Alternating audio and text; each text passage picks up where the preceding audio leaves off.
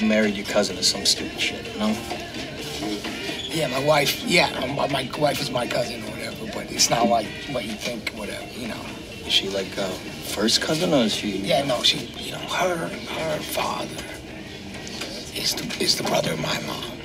Mm-hmm. It's not like, well, you know, look, we grew up together, and she grew up hot, you know, she fucking grew up hot, and all my friends were trying to fuck her, you know, and I'm not gonna let someone, you know, one of these assholes fuck my cousin. So, you know, I use the cousin thing as like an in with her. I'm not gonna let someone else fuck my cousin. You know, if anyone's gonna fuck my cousin, it's gonna be me out of respect, you know. No, I get it. Yeah. I mean, you're not afraid of like the whole kid thing, right? Like the whole having kids with her? Yeah. No, we have 2 kids. And they're, I mean, I don't want to get personal or anything. They're okay. No, they're not retarded or anything like that. But there's a big chance, right?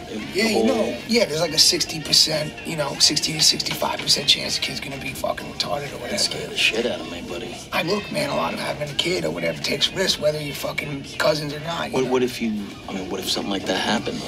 Basically, you know, if the kid was retarded, I would, you know, drive it up to the country and just like, you know, open the door and let it say, you're free now, you know, like run free, you know.